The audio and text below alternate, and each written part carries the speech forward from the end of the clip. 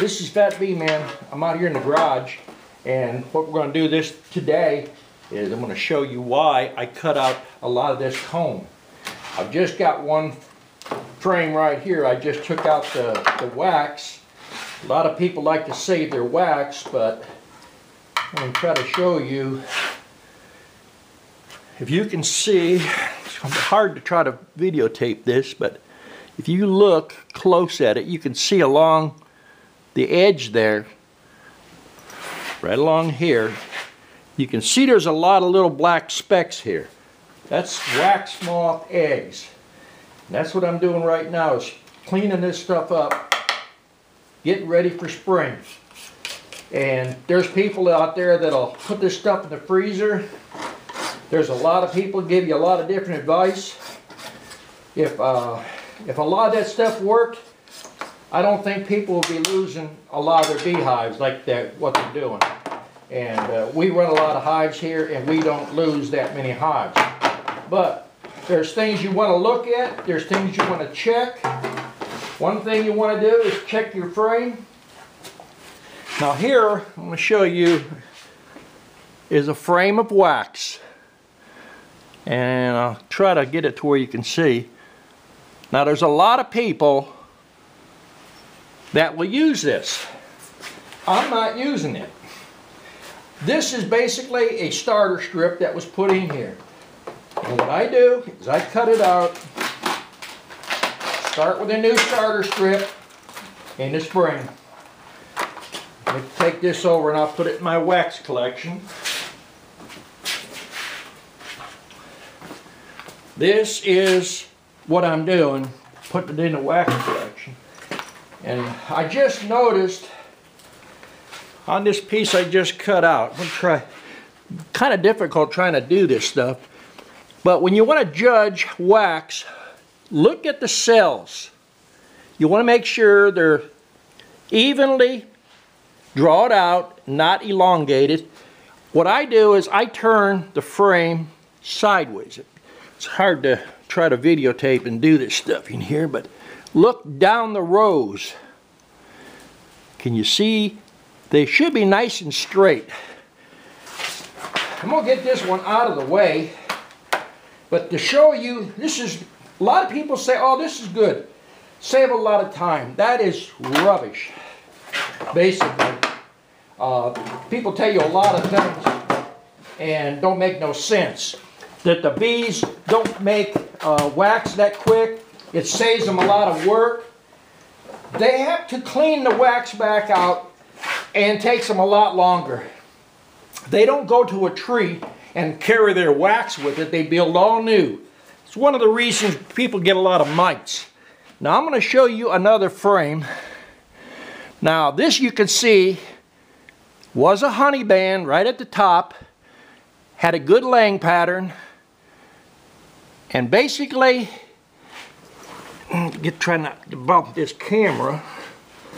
I want to turn this. When I judge wax, I always look down the rows. And you can see, you want your rows to be really straight and all spaced out right. You don't want a lot of different size cells. You don't want a bunch of drone comb. If you're going to raise queens, you need some drones. A healthy hive should have 5 to 10%. You've got a little bit of drone right here by my finger. I'm going to try to get over here where you can see it. And you can see down at the bottom, see at the bottom of that frame there, you can see it's drawed right down within an inch of the bottom, and the bottom cells are actually the same size as the middle and towards the top. Coming down about 2 inches from the top, they're slightly elongated. See if I can get a better picture. You can see the elongation. That is a honey band. That's a normal thing. Unless you put wired foundation or fishing line in there and they draw perfectly worker cells, you're going to have some stretching. We started out with all 2-inch starter strips. And the reason I'm trying to do this video here to show you if you just change out wax, nothing more, just change wax out, no more than 2 to 3 years, it breaks the cycle of the mites. You have less problem with your beetles and a lot of other things. Now, I know there's going to be people sending me a lot of things.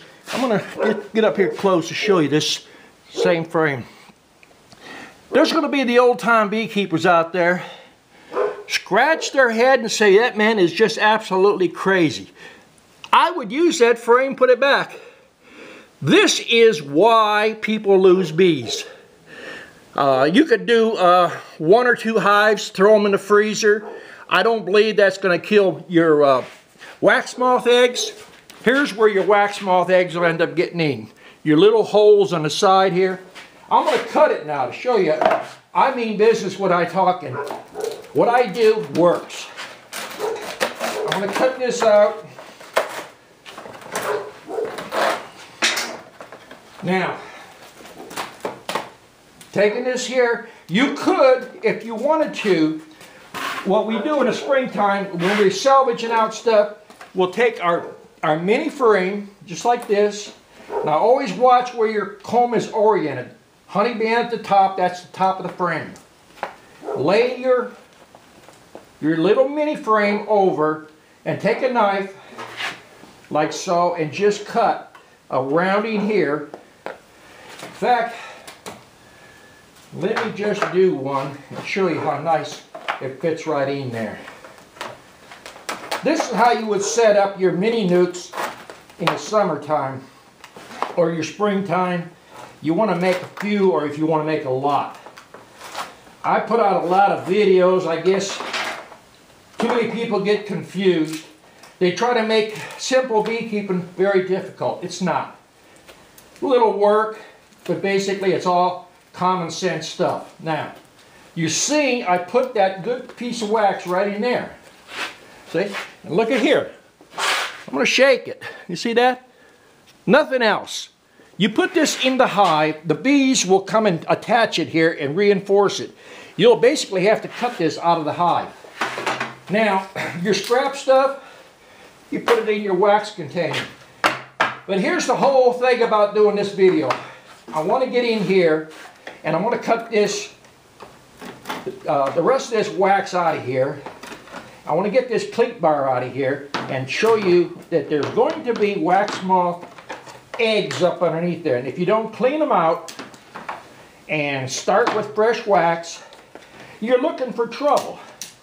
You're going to go out and buy a nuke. You're going to go out and buy a package. You're going to put stuff in your hive that's already pretty well contaminated with the problems the bees have to fight. Now here's the original starter strip we put in. We make our own foundation here, so that's one way we try to save money. But you can look up in here and you can see the black specks in here. That is wax moth eggs. And what they're going to do, springtime they're going to hatch out. And when they hatch out, the bees have to clean it all out. You can put a frame in there that has wax moth damage, but it just causes the bees to do too much more extra work. Now, we've got a series of DVDs up on my webpage. They're good stocking stuffers. Buy one. We have a Saturday night chat. You can get on my webpage, click the link, get on there. You can do live chats with me, other beekeepers. I have many of my students there. If you want to do a private chat, I do Skype, I do bee clubs.